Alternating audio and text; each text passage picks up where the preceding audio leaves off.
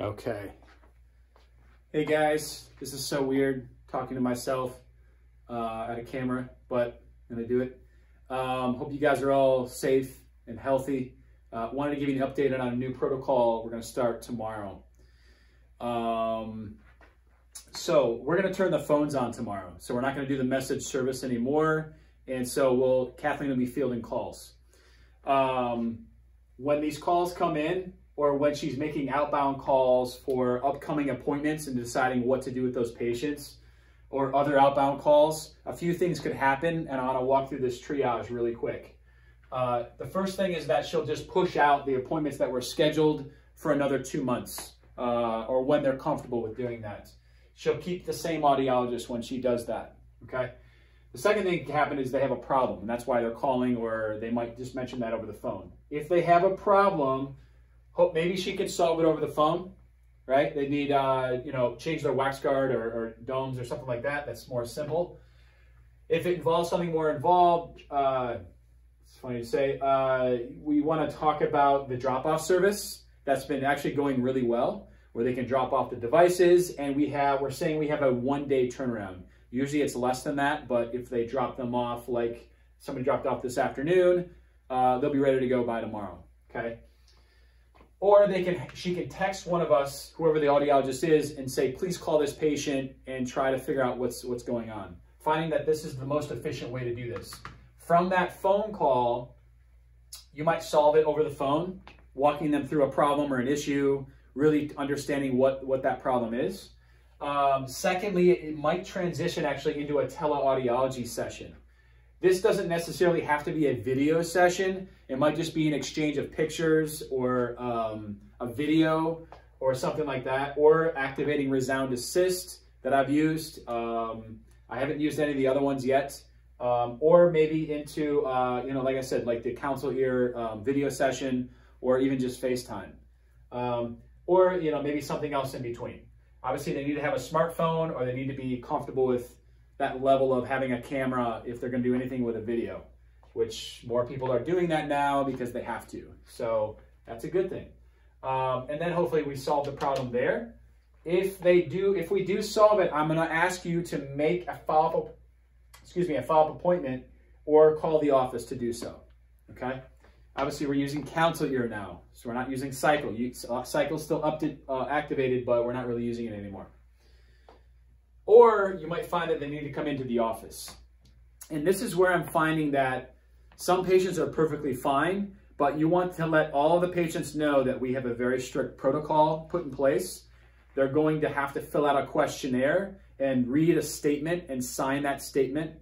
Actually, before they do that, they have to wash their hands. They have to wear a mask. We'll be wearing masks. Everything's wiped down before and after each patient. So it's a very strict protocol that we have here to keep everything safe and clean and keeping everybody healthy as best as we possibly can. So knowing that, what I've found is there's some people that are kind of asking, is there anybody else in the office when they're there? No. Who's in the office? Me, Kathleen, and that patient. So we're minimizing any kind of patient contact whatsoever, and really any contact at all. I will say wearing the mask, number one, if you use the microscope, your kind of hot air goes up into the eyeglass pieces, so it steams everything up. So you got to think about that.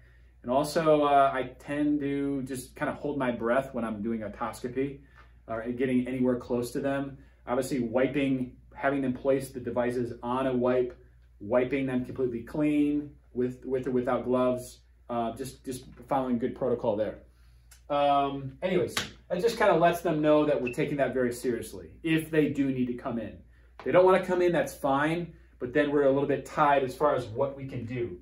If they don't want to come in, they might have to do a drop-off and then something remotely, okay? So we kind of take it as it goes. But the third thing that could also happen from these interactions when she's calling, or they're calling us, is that there might be an opportunity where they have 6-year-old hearing aids, or they have a warranty that's, out of date, and maybe they want to extend that or get something new, or the repair is going to cost a lot.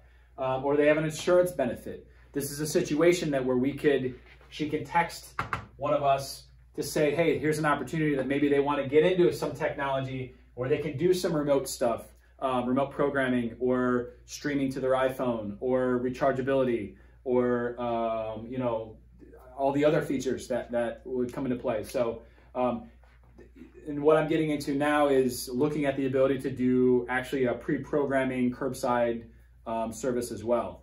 I will say that for new patients and other patients that are coming in for an evaluation, we can now email them the questionnaires beforehand and get those back. Then we could actually have the session either over a telephone or a video call before they even walk into our office.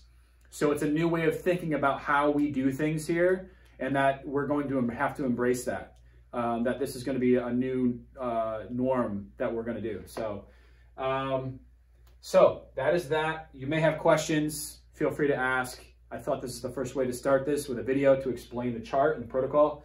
And then we'll be following up with a group meeting over like Zoom or something. So hope you guys are all staying safe, healthy, and I miss seeing you guys, and we'll be in touch. Take care.